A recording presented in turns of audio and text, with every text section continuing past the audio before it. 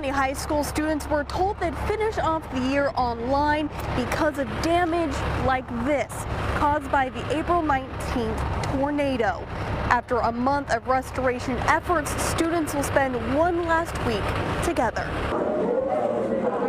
Didn't think I was going to come back forever. I think it was really crazy ending our senior year like this. Students are back walking the halls of Shawnee High School, something the district didn't think was possible this year. So we were working towards it from the very beginning, but we just didn't know if we could make it happen. Last month's storm barreled through the high school, causing extensive damage to campus. You can see the roof is completely gone, so you're seeing the basketball court, and a lot of damage here.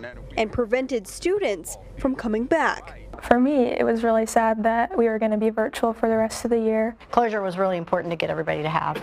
But a temporary roof, air conditioning units, and fences blocking off restricted areas have gifted students a final week in class before they say goodbye for the summer or for the seniors forever. And for me, it was just if we could get them together 7 days, 5 days, whatever we could do to get them back together. Definitely just seeing all the faces that I've been going to school with since most of them middle school, and seeing all the teachers, it's kind of like nostalgic. It's been amazing to get to see everybody's faces and hug all my friends and teachers, and it's just really good to be in the same room with people, and so I've loved this week and I think it's been really great.